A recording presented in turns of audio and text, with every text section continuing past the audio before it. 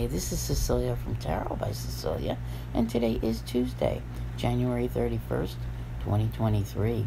The tarot card for today is the Two of Wands, and this one is from artist Matthew Tribe for a deck it's been out for a few years.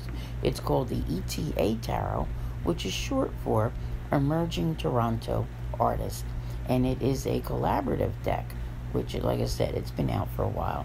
I think this is the first card I've ever shown you from this deck.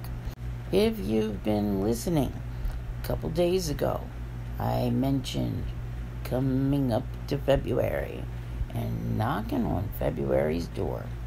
That's exactly where we are at. We have hit the end of the line of January 2023. And boy, does it put us at a crossroads. Which way will you go from here?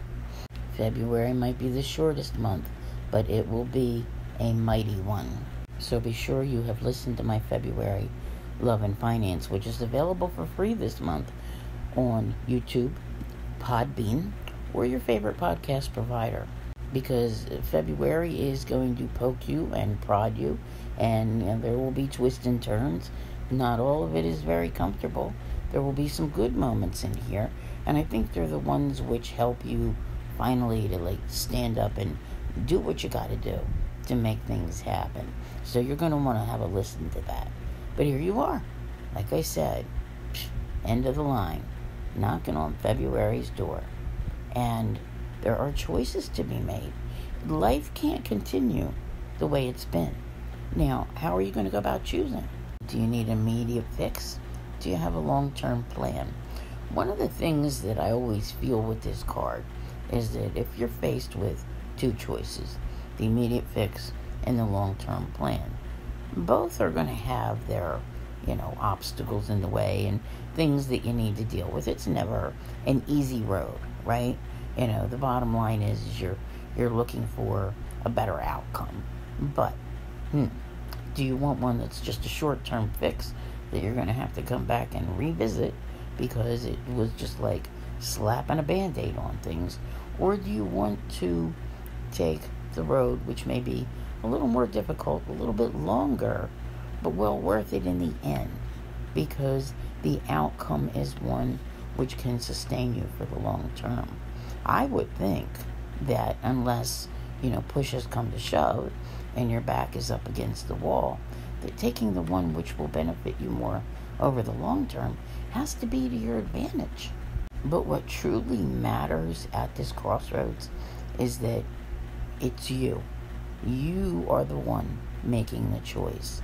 The world is in your hands, and you are not being, I would say, I don't want to say forced, because you might feel like you have to make a choice, but it is your choice about the direction you want to take next in life. Now, whenever you hear me talking every day, and you hear me mention aspects which include the North Node, that's pretty indicative of direction change. Now, in 2 days, we have one coming up between Venus, which is currently exalted in Pisces, and the North Node in Taurus. And Venus is all about love and money. So that's building now. All right? You could be facing something in one of those two categories and trying to, figure out your direction. But you also have coming up tomorrow a sextile between the Sun in Aquarius and Chiron in Aries, which is something that gives you more confidence when it comes to managing to face wounds head on in order to get things done. So take your pick. There's plenty to challenge you, to twist you, to turn you in the coming month. And we'll just have to all go through it together.